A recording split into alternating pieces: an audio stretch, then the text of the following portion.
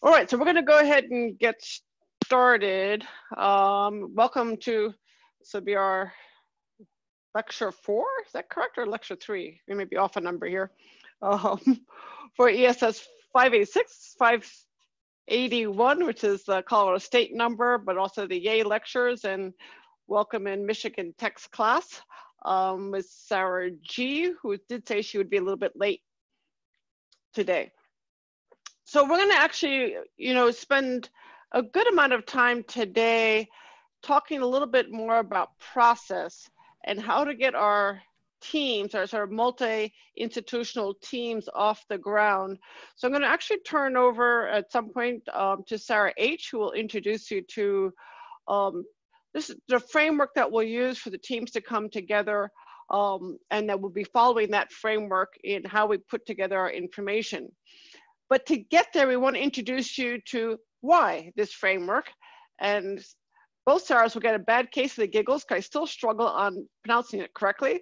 But Talanoa dialogues. Talanoa. Talanoa. Talanoa. She's going to send that to me in text messages, so recite my sleep until I get it right. Dialogues. And this, the Sustainable Development Team Sustainable Development Goals and our team development. So let's go on to the next slide. So as the new classes are joining in, I want to make sure that we start each class with some objectives so people can sort of see our progress as we move forward. And so for this lecture, one of our main objectives, so a heads up to the Yay Fellows, is we're going to actually start the process of building these multi-institutional teams. And as the fellows know, they've all been assigned to teams. We have some of the students now on the call who will actually get joined into teams, and then more students will come in the next couple of weeks as the remaining universities come on board. So we'll introduce the dialogues, the framework, and we're going to connect the dialogue to the Paris Agreement. And so our goal for today is to see where these things sit, why we're using them, how they're used in the global community to also build projects in teams. So next slide. So before we get there, we've got to go through some little bit of logistics. So everybody who's on the call today can actually see what team they've been assigned to. And students, by the end of the call today, you're actually going to need to choose a team to be assigned to, if you've not already chosen so you do have some chance to shift around for the students. The Yay Fellows have been assigned. So a couple of things as you think about through the lecture today and before you choose at the end of the lecture today, that each of the teams has a couple of characteristics to pay attention to. One is it has a lead faculty institution, a faculty advisor, and an institution. So those are one of the core institutions that are working with the Yay project. And I know not all the institutions are on the call today, but they still will be actively involved with the teams. In each team, you will have a Yay Fellow that has been assigned to that team, and they will act mainly as your facilitator among the students. And again, that reminder that new students will be joining the teams regularly, so having a sense of roles and purposes helps keep his team moving towards a goal as new people come and new members join in. So for the students on the call today to choose a team, and for the students watching the video, you have to meet the following criteria. We need to get students on teams as quickly as we can. Number one, the faculty lead on the team that you have chosen to join is not from your institution. And number two, the Yay Fellow on the team that you've chosen to join is not from your institution. And number three, and this will be for most institutions except for the University of Derby in the UK, because their class is a little bit bigger, the majority of the team members should not be from your institution. So for the students on the call today, which should be mostly Colorado State and Michigan Tech, both of those classes are fairly small. So we would highlight that you need to be on a team that does not have anyone from your institution on that team as well. Next slide. Okay, so here are the teams, a little drum roll. So based on the survey and the polls, we've come up with the teams, assigned a faculty lead and assigned a fellow. And I can't see quite clearly from my screen how many of the fellows are on board, but we will just go through this really quickly. And at the end of the class today, we're actually going to break into our teams, do a mingle and meet. So everyone can sort of meet each other on the team, set some parameters. It may just be you and the fellow, or the fellow and the faculty member who's on the call. But again, that gives us a chance to get started. We have to start building the teams. So of the 17 SDGs, not all of them are chosen. And as things move along, we may see if there is the opportunity to add additional SDGs based on students' preferences and as the teams start to grow. So the first one is health and well-being. That will be, the faculty lead on that is Diane Husick from Moravian, and the fellow is Emily from Colorado College. So rather than read through all of these, I'm going to make sure everybody has this slide, but I do believe most folks are on the call with a couple of exceptions. So again, number 4 is Pam and Melissa. Number 9 is Leah and Ali. Number 11 is Sarah H. and Elsie. Number 12 is myself and Anama, sorry. Number 13 is Sarah G. and Macy. 14 and 15 currently are combined, and that's Andrew from the UK, Darby, Javier from La Molina in Peru, and that's Emma and Zach. And then 16 is Jesse and Kazmali. So it just gives you an idea of the current breakdown. And again, for the students who are on the call, we need to, by the end of this class, to be on one of these teams. And then you get to meet the members of your team who are on the call. Next slide.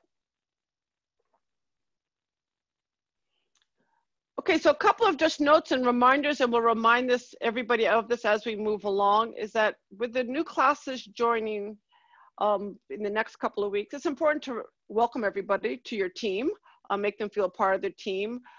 To make these teams work, it helps that everyone has a clear task and goal. So everybody needs to pull some weight. When you work on virtual teams, that's a critical element that we may or may not have experienced in a team that actually has a chance to meet face to face. So it's really important that we set out roles for everyone on the team so that the team can move forward and everybody has that sense of responsibility. And we'll keep discussing this as we build these virtual teams and bring in examples so everyone can have that experience. Next slide. Okay. So now is our time. What we want to do is welcome you, and Bula means welcome in the Fijian language, to the Talanoa dialogue. So we just have a fun video from Bonn, Germany to play, and Sarah will start the video. Hopefully sound works.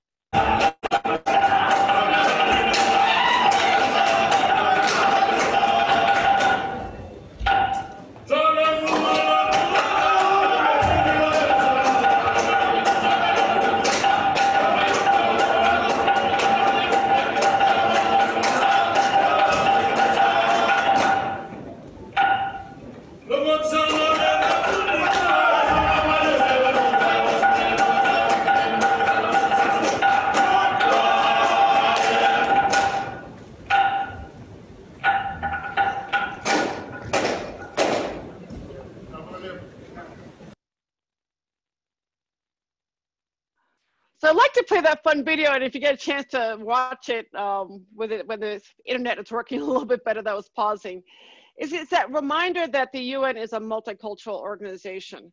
And as we work with our dialogues, it's important that we bring that multicultural in. And for these teams, we have universities from all over the United States. We have students who are virtual, so they may be even more dispersed than their home institution. And we also have international institutions present. So this idea of multicultural space is probably one of the biggest things that I see that's different when you work in the UN space versus the typical sort of US centric academic setting. So for example, if you may have noticed in that video, that was actually presented by the country of Fiji, but it was a celebration of Polynesian culture. And oh gosh, here I go again. The Talanoa dialogues is part of a Polynesian culture. And each time the UNFCCC changes its presidency and leadership, that country has the opportunity to bring in its own cultural context. And as you may have noticed, or you noticed in some of the other pictures and videos from the Bonn conference, that most people come in traditional dress, and they represent that they speak in their traditional languages, and they will also present traditional ceremonies within the context of the UN. And that's a fun part of being at the UN, is to widen your own horizons as to their 200 plus countries in the world, and I have no idea how many languages, and to see some of those expressed. So that drum group was actually the group of Polynesian islands led by the Marshall Islands plus Fiji, and a bunch of other different islands were all engaged in that presentation. So it's just a good way to start the conversation. So as we work on our teams, we're going to follow this Polynesian setup that was brought to the COP at a very particular time. And again, when I use the term COP, that means the Conference of the Parties. For the UNFCCC, the United Nations Framework Convention on Climate Change. And this refers to Bonn, Germany, which is COP23, or the 23rd meeting of the COP. And why this was important is that the Paris Agreement set up a fundamental change in the way the nations look at responsibility. And because that dialogue became so important, we as the sort of the faculty felt it would be an important way for you as teams representing multicultural and multi-regional spaces to work through that process the same way the UN works through that process, which is the foundation behind the Paris Agreement. So Talanoa means Tala, telling stories, and stories can be told from any perspective. And Sarah H. will get more into the details of this. But it's important that we realize that every story has its own seating and culture, whether it's you're an urban person, you're a rural person, you're on campus, you're off campus, you're from the Eastern US, the Western US, etc. So stories allow us all to be part of the discussion versus saying that we're going to look at something sort of dry like a case study. Noah means without concealment, blame, and for building empathy. So when we look at an SDG, and use an example again of what we did last year with No Hunger, building empathy was to look at No Hunger on our own campuses. We brought it back to personal stories on our own campuses. What is the hunger on Colorado State's campus? Not what is the hunger in a country that none of us have been to, or to some far off community, but right in our own homes. And that's that part of that building empathy. And it gets into thinking about how we as individuals, or as individual countries or individual communities, address the Sustainable Development Goals. They're very much a localized and individual goal setting operation. And the second thing about the third part, the NOAA part, is this idea of inclusion into the conversation of things beyond just the delegates who are at the main COP conference. And as many of you, if you've taken a model UN class, or if you took one of my classes, we talk a lot about the role of civil society in the UN process. And that's built into the UN's foundation, how it exists. Civil society works to recognize groups that can attend most, usually all, but most except for the Security Council, bodies and entities of the UN, and share voice as a body and an entity within the UN. So in a subnational inclusion includes civil society, youth, indigenous people, businesses, all of these groups that are not necessarily represented in the national government. So again, thinking about our own projects a little bit, you could say that if you're looking at No Hunger at Colorado State, or in the case of last year, we combined it with Scripps Institute, you may also look at hunger within the community, hunger within a subset of that community, as well as hunger on campus as part of that sort of goal of the dialogue. Next slide. So how did we get there? And I think just a slight background, and then I'll turn the floor over to Sarah H. to go into some more details, is that the Paris Agreement, when it came through in 2015, it's important just to put everything in context for a second. So the Rio Conventions that we discussed earlier started in 1992, and Rio Plus 20 came in 2012. And the Rio Plus 20, as you may recall, was the foundation for the Sustainable Development Goals, as we discussed last week. But the Paris Agreement is a separate entity within a separate body of the UN structure. So it's important just to keep that in mind as we move through, because these are two forces moving in parallel, but not from the same origin. So the Paris Agreement sits under the UNFCCC, United Nations Framework Convention on Climate Change, which is itself sits under what's called one of the organs of the UN, which is fondly known as ECSOC, or the Economic and Social Organ of the UN, which is one of the largest. ECSOC answers to the Secretariat of the UN. And we'll talk a little bit more why that becomes important.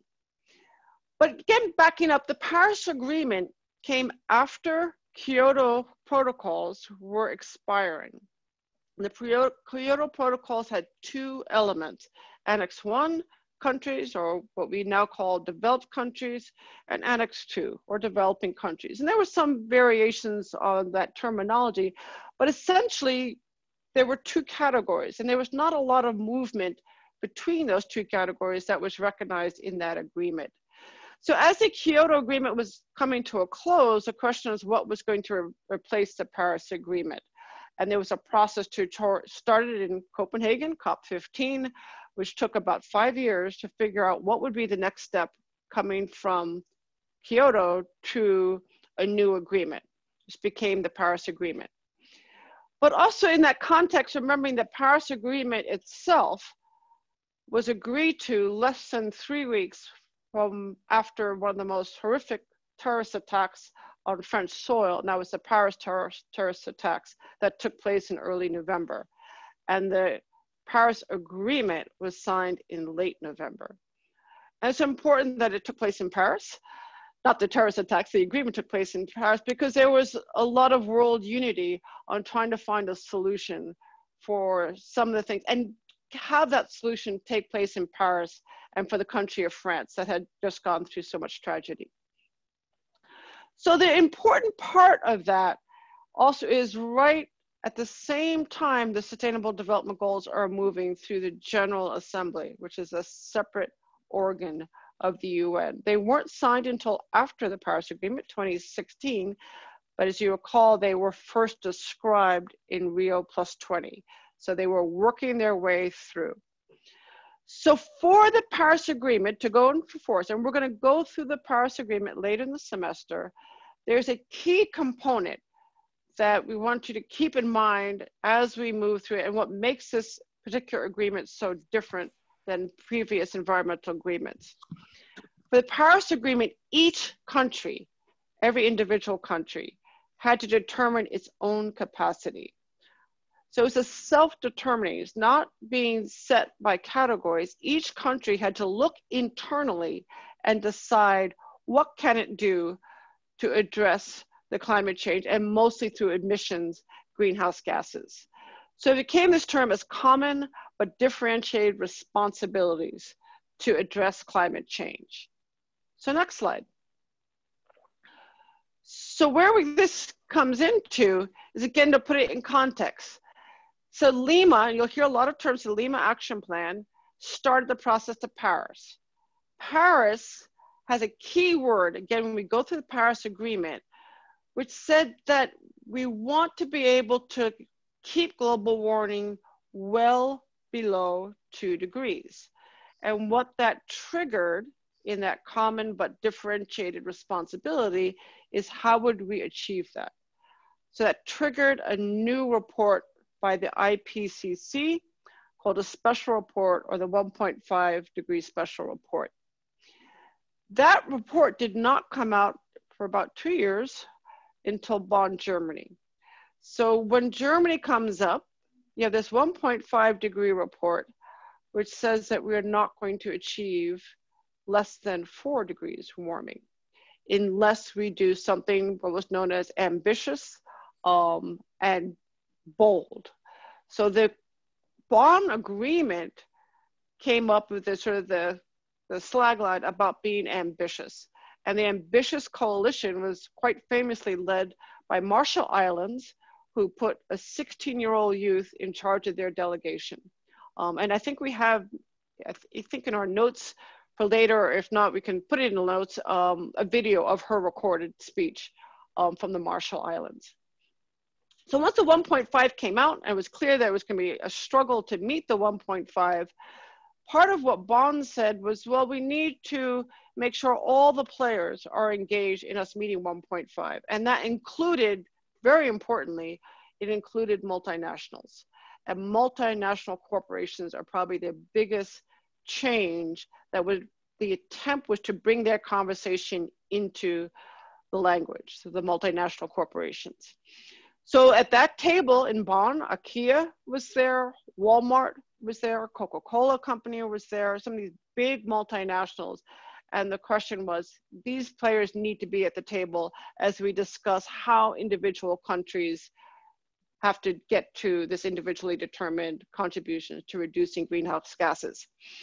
Now, despite whatever your opinion is of Walmart and everybody else, the thing to think about is not necessarily the end product of retail, but to think about the process, otherwise known as shipping and transportation. So if you ship goods from one country to another, whose responsibility is that shipping? Is it the destination country, or is it the originating country? So 1.5 report is released. It's pretty clear that the goals of the Paris Agreement are not going to attain that goal. So the discussion is, how do we get there?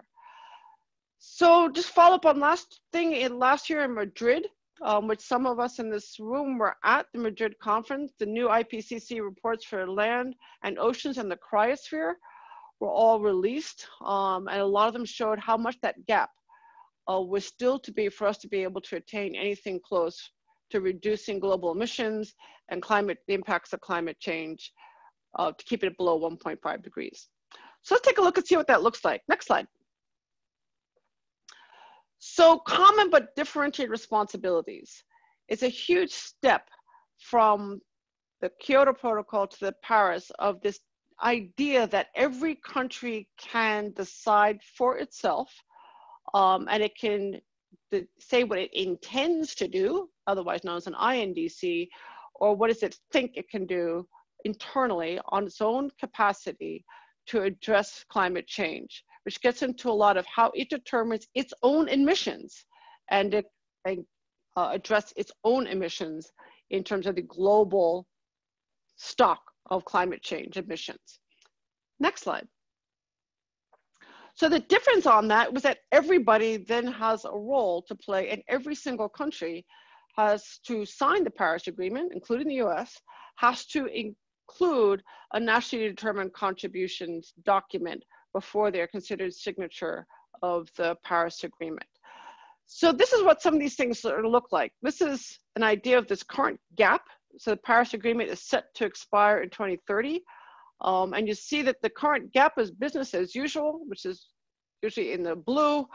The current target, which is the 2 degrees free, and then where this gap is, like, to get to 1.5, this is what we need to do to get there.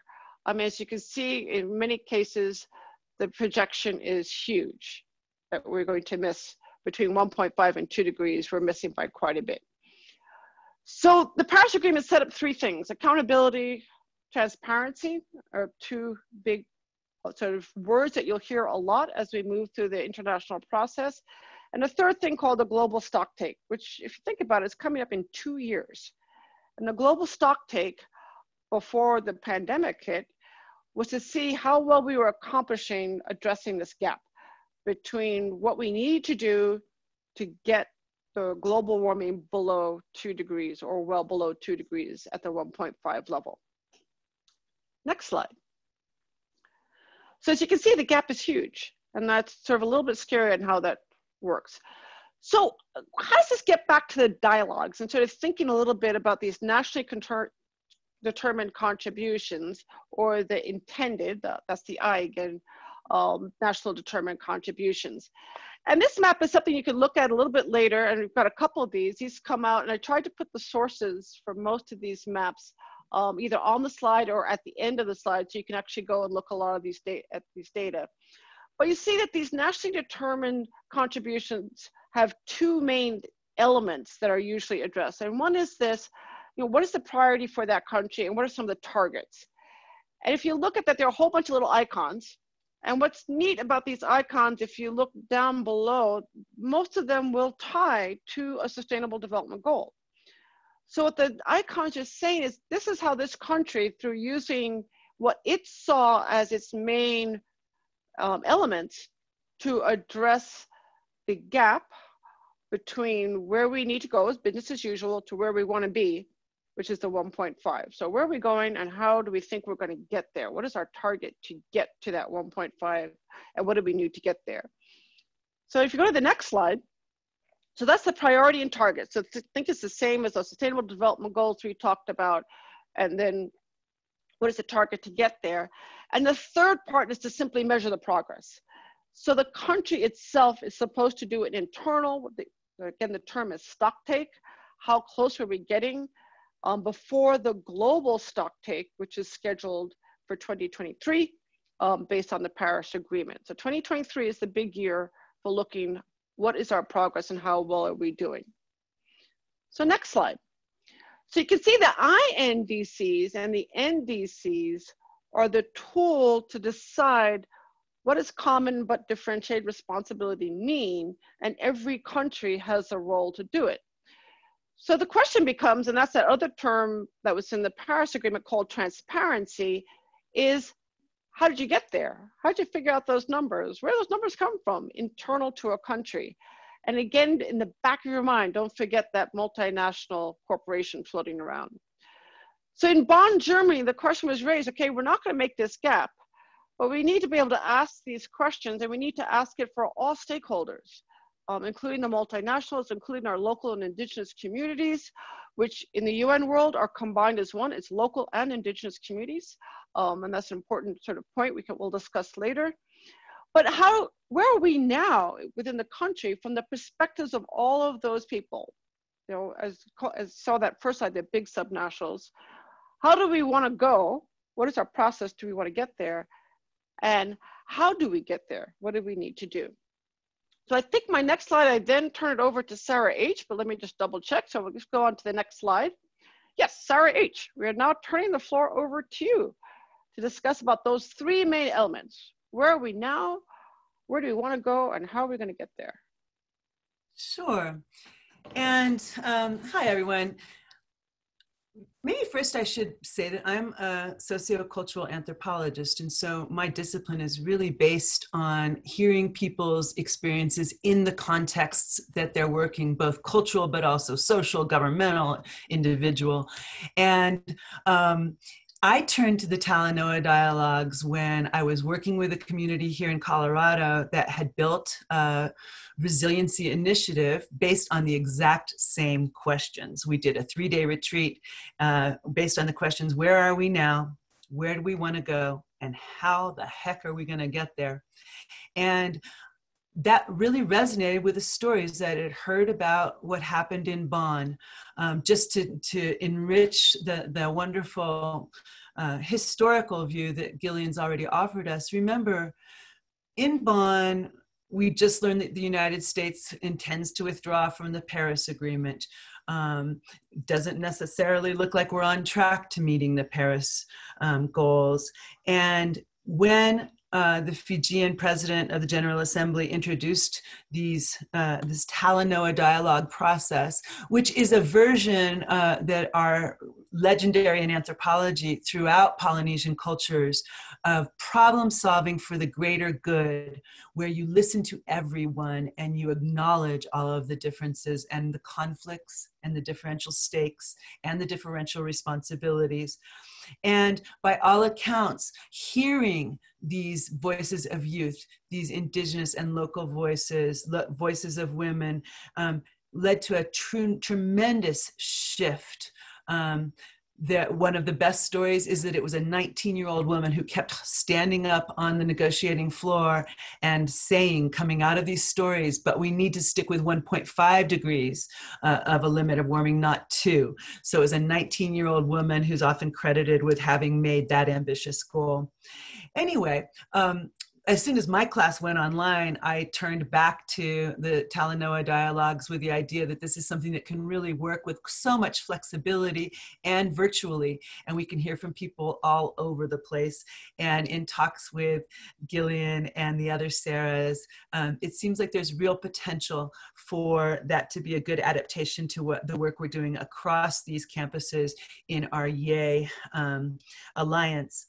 And so I want to say a couple things. One is that this can be tailored to whatever you as a student, you as a fellow, you as a faculty member, whatever the class is really focused on. This is in some ways the applied aspects of the discipline that the class is on. The ways that these storytelling circles can evolve can really be something that you shape in your conversations inside your teams and relevant to the goals of the class. For example, in my case, my anthropology students will be recruiting a community member who resonates with a particular SDG. It might not be so directly tied to climate action, but all of these things do tie together. That's why the SDGs are a holistic approach to sustainable development. My students will be recruiting someone else that they'll bring, and they'll both be participating in telling a story. Now, does that sound intimidating? These don't necessarily have to be once upon a time with a crisis in the middle kinds of structured stories. Often, and the resources that we'll put up give lots of examples.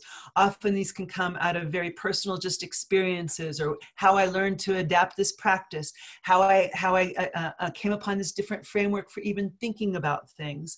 And they might relate to birds or reusable plastics, et cetera, et cetera. They can really be tailored to that group and to the goals. It might just be a group of students doing it. It might be students listening in and being the rapporteurs out when community members are sharing in these Talanoa dialogues. So all of those things can really be adapted to the particular cases. You'll see in the guide with lots of examples all of the different kinds of organizations and different foci. We have from various Buddhist and other religious organizations. We have the Global Council of Mayors. We have corporate leaders internationally. And so this is we're really joining a kind of diverse grassroots and ground level discussion about these kinds of ways of tying the sustainable development goals to the larger global effort and conversation. I think that's all I need to say for now. Is there anything else? Okay, next slide, I think. Okay, so before we go into the next slide, I'm going to turn over to Sarah W. For the instructions here. Do you have any questions on the current process? And again, think about as Sarah H. just said, the stories may be the stories within your community. It may be the stories within your campus that address the sustainable development goal that you've chosen to work on. And those stories could be about, wildlife, the wildland-urban interface for Sustainable Development Goal number 15. It could be about plastics in the ocean for so the term story doesn't necessarily mean to be human-centric. It can be broadly centric, but it just means bringing in all sorts of different viewpoints into how we look at our issues. And it gives us 3 metrics that we can define as we move through this course. You know, first we'll be deciding on that goal, where are we now? What's the current status of plastics outside of Boston Harbor, for example, for Boston University, or any of the other people who are interested in looking at that particular goal, you know, and then how do we want to get there? What are we looking at to address the plastics in the ocean? So that's how those stories and those 3 questions become important metrics that you can use to build your final product. So with that, to be mindful of time, Sarah, am I turning this now over to you? Sarah W. For that conversation. And as a reminder to everyone, fellow students, professors, these slides are available. So, you know, we're going through them pretty quickly, and they're available on Slack. I'll make sure that this slide deck is up on Slack. And for those that are on Slack right now, Amna has graciously been uploading the Zoom recording. So if you ever want to go back and watch this recording with the lecture notes included, that's also available on Slack. So if you have questions about how to access any of these resources, just let me know, send me a Slack message, and we can go from there. But we want to give all that haven't been assigned to a team, so the remaining students of the class, some time to, you know, pick the SDG team that you would like to be a part of.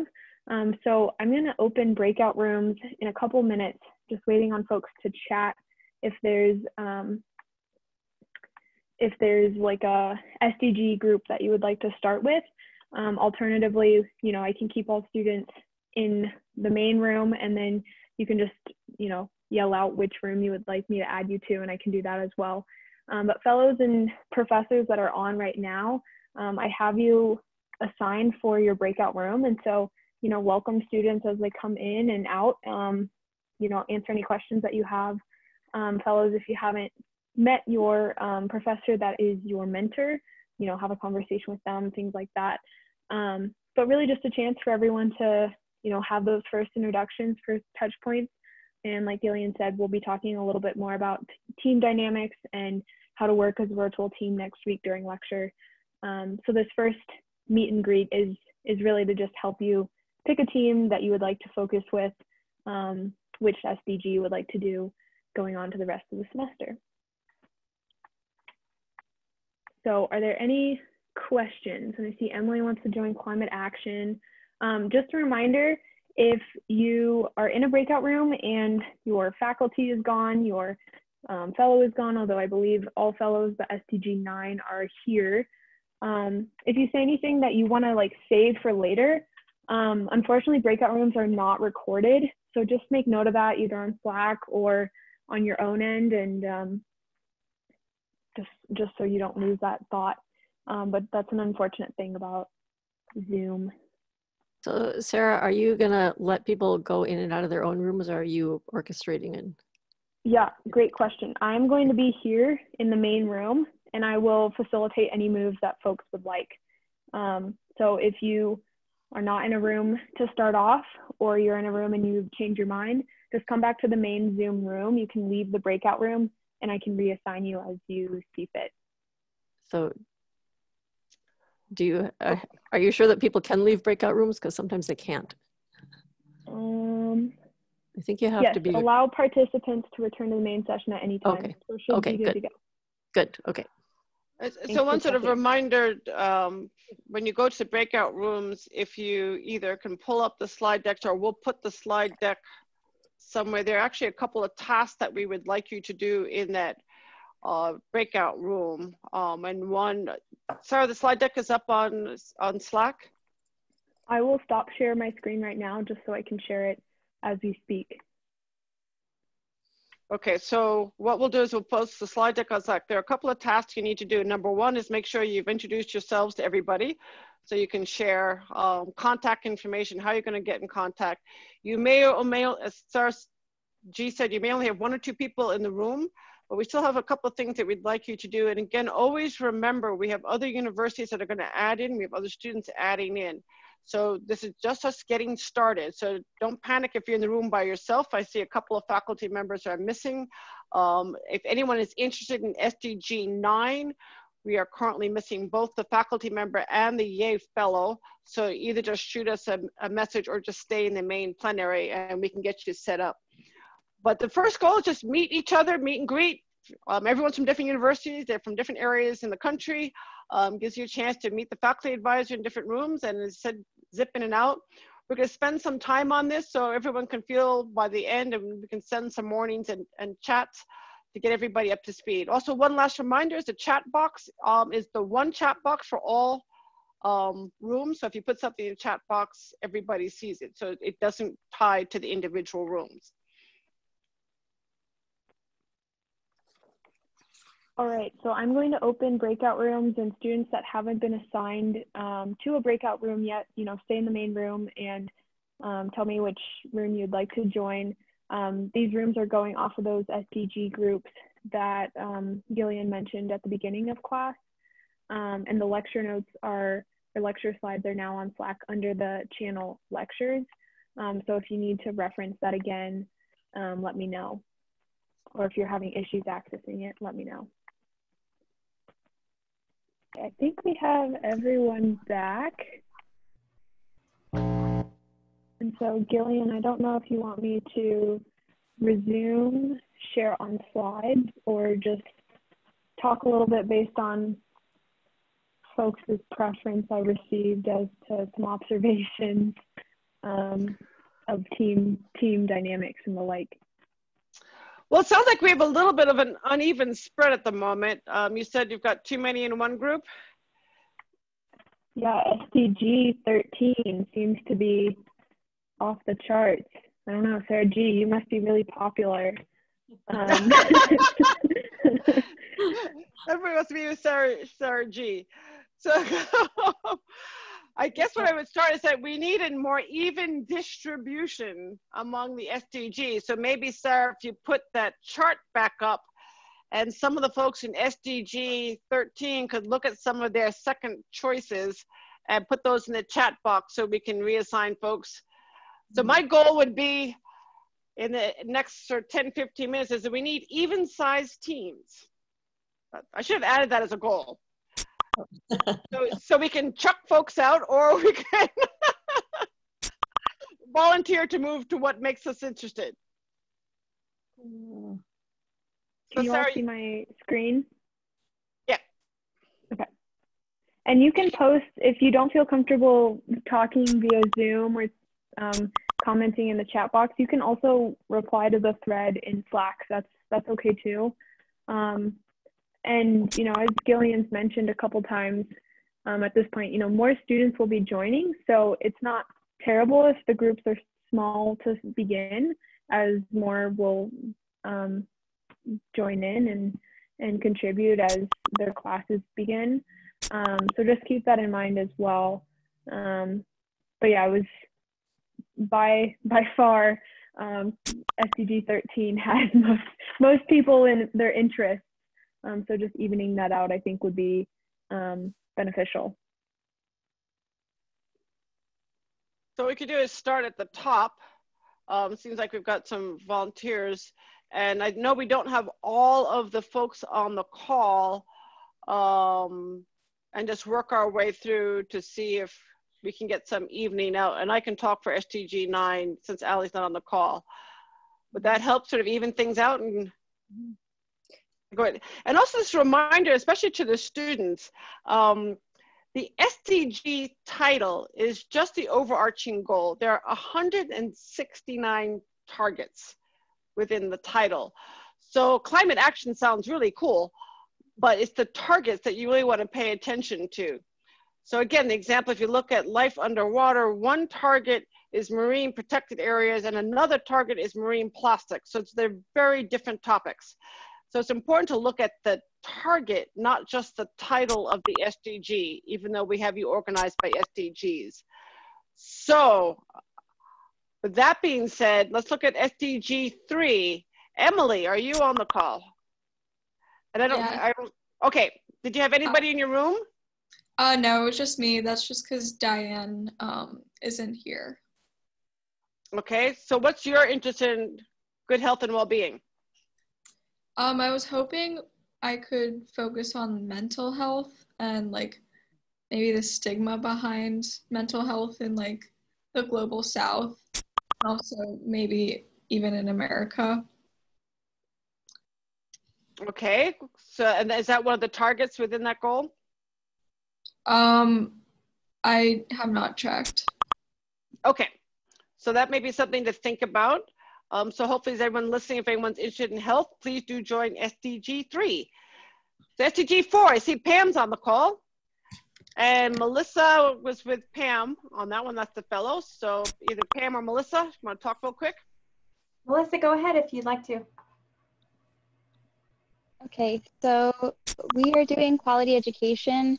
We didn't really look at the target, but we did discuss the article that Sarah posted on Slack.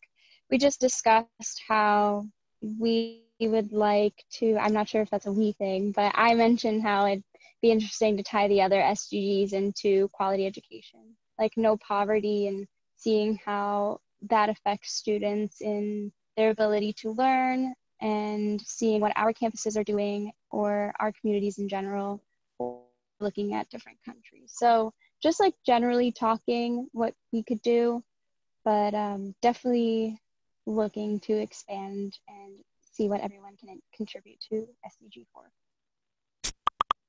So thank you for that. How many other people did you have in the room with you? It was just looks like Pam a and zero. Okay, so for next week, what you might do, and this would be for everyone, is to take a look at those targets and think of which one sort of grab your interest, and then you can sort of proselytize to get other people to join your team. One thing you may look at is the United Nations Environment has an entire education branch within it that's based out of Nairobi, Kenya, and they're doing some really interesting stuff on how to use the SDGs in classrooms. So another one to think about. All right. SDG 9, I know has no one on there. Ali is one of our students, and Leah said she could not join today. That's one that takes a good look at things like infrastructure and innovation. So it's also some of the technology things. And like we talked before about Millennium Development Goal number 8, that actually now falls under SDG 9. So if that's any of the technology and those types of advances that you're interested in, and policies regarding those, and policies such as sharing technologies, privacy rights for technologies, etc. SDG 9 may be something that you're interested in. Sarah H. for SDG 11, Sustainable Cities. Yeah, and Elise was with me, so maybe I can hand that over to her to get us going. Perfect. Yes, so for SDG 11, sustainable cities and communities. So we wanted to focus more on the community level, more importantly, our universities and our institutions that we're at, since we were all kind of spread all over. And we have a couple of engineers in our group. So we're trying to figure out how to kind of scale things at the university level and to connect the community to the environment. That's a great example. And again, take a look at the targets in there. I believe there's, if I'm remembering, I don't have the targets up in front of me. I believe there's a partnership target in there under sustainable cities. But the other thing to think about is that the UNFCCC has what's called the local and indigenous communities, which says there's also a whole civil society group on local governance. And part of that is the role that subnationals have within creating an environmental framework, a sustainable framework, and sustainable cities, or cities, city governments, municipal governments, fall under that rubric. So it's just a really interesting tie to a specific chapter under UNFCCC. How many students did you have in your group? We have 2, both from MTU, Michigan Tech. Both from Michigan Tech? Yes. Okay, yeah. So you can happily ask the 2 of them to do rock, scissors, etc., and somebody needs to switch.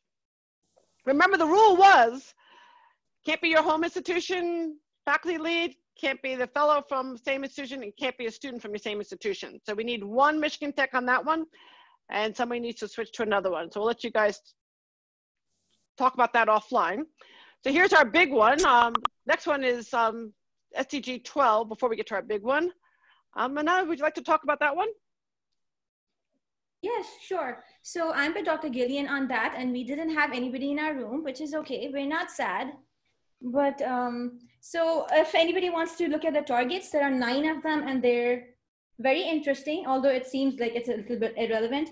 But if you look at the targets, there's responsible management of chemical waste, and then global per capita food waste and whatnot, which is all things that are very relatable to everybody.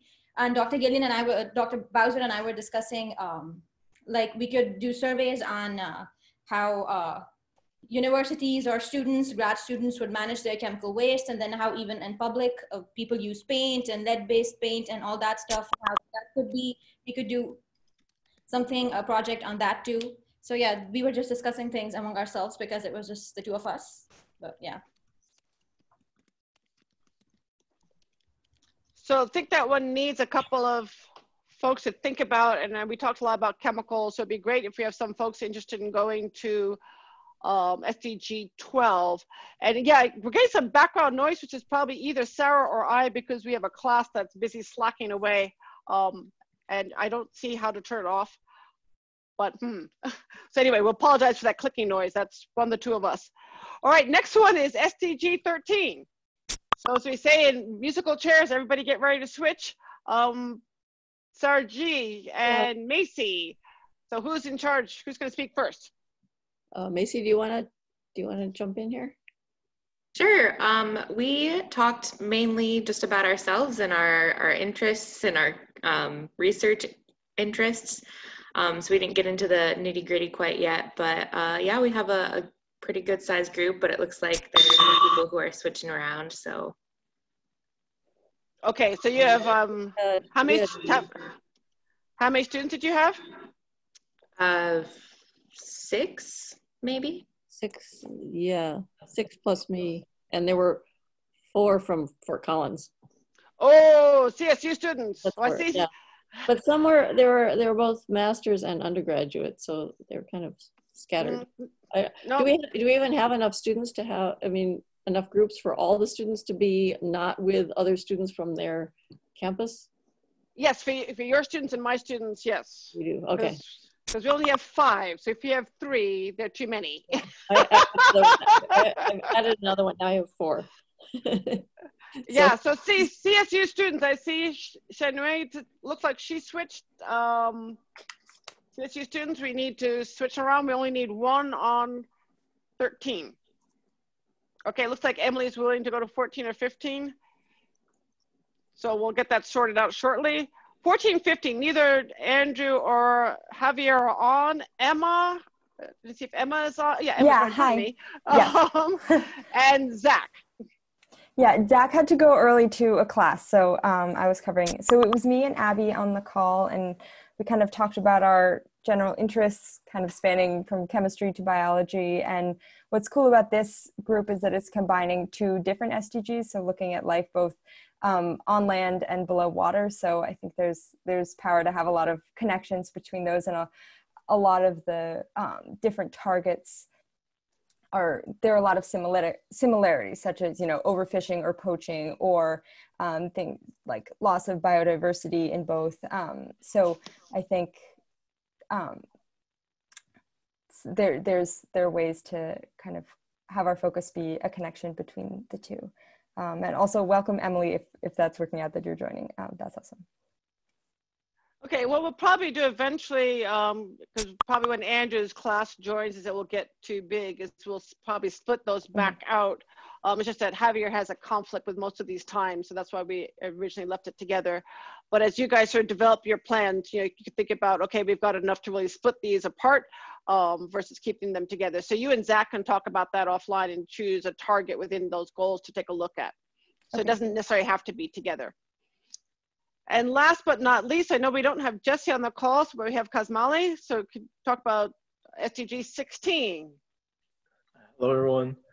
I was peacefully by myself, thinking to myself about the different ways that SDG 16 could move forward. And one thing I wanted to note is that in the creation of this group, we're also working or thinking about combining with SDG 17, global partnerships.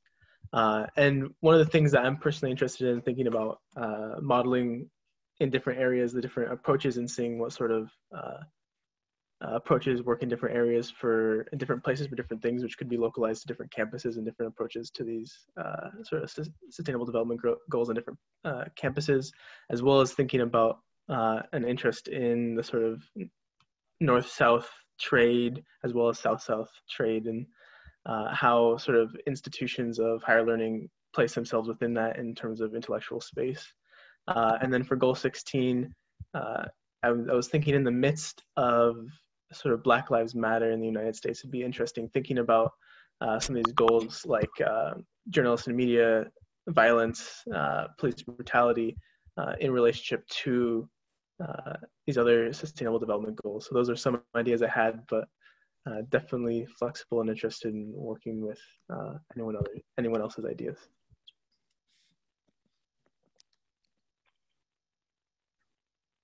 Guys, by now you all realize that I'm from Brooklyn, New York, so I'm horrible at pronouncing anything other than coffee. Coffees and cars is where I come from in Brooklyn. So Vina said she'd be fine with SDG 16, so maybe you can do a quick wave to Kasmali and introduce yourselves to each other so you can get that conversation started. And then maybe I'll have Sarah and looks like Emily as well. We got two different Emilys. Emily Milhoff also said 16, so she maybe could also talk with Kasmali. So Sarah W., if you want to sort of read down the list and make sure you've got everybody in the right group and we've got everybody sort of spread out. And I'm going to see if I can figure out what the notification problem is on my side. So I'm going to mute. Yeah, so what I'm going to do is I'm actually going to put that table that was in the lecture slides on Slack after this class is done, just so, you know, folks, all these pitches were made and things like that. And yes, as Kasmali is saying, 16, 17 is a paired group. So thanks for that clarification. But what I'm going to do is put that table up on Slack and have students sign up. So because there were just a lot of Zoom messages and things like that coming through. And so, you know, based on the group that you were in or the group that you offered to join, just write your name down into that table so we're all aware as to where you're going, and so we can double check that institutional spread is present. So that will be up on Slack by this afternoon after this class gets done. I think that'll just be the easiest way to go about it. Okay, so before we close out, because we're at 2:15, if you go back to the slide deck real quick, Sarah, what we did is we put in a series of slides, some references, and some steps as to what we'd like to get done by next week. So we're not going to go through them now, so if everyone can make sure you take a look at that slide deck so you know what are our objectives for next week. And see, one of them is to try and meet up with who's currently on your team, get some time set up as to when you can get, you know, meet and get together, exchange information on Slack. We'll have Slack channels set up for everybody. It's important to get these steps started as we work our way towards these teams. Again, we have 2 classes coming in at very short notice. So the 3 questions that just start to ask is, number 1 is get that, we issue what we call a code of conduct. Again, being real mindful of our time. Please take a look at that and make sure it's posted. Take a hard look at the targets within your SDG. There are a lot of them, and think about those 3 questions and see which one do you think you can get all the way through. Where are we now? How do we want to? Where do we want to go? And how do we want to get there? And then think about that draft outline in Slack. Again, that will be your little advertisement to try and get folks to join your group. And again, be mindful that no one else from your institution is on that group, unless you're from the University of Derby, which has a big class. So everybody else should be only 1 per team. So that's all I have for today. Sarah H. or Pam, anything else for the good of the order? Sounds good to me, thanks. All right, so we look forward to seeing everybody on Slack. And yay fellows and yay principals, we'll see you guys on Monday. And have a great day, everybody. And stay dry if you're not getting snowed on like we are. We have a lot of snow at the moment. And I'll see my class in class, or if you want to be on Zoom, in class on Monday. So. Sounds good. Well, have a great week, you all, and talk to you all soon.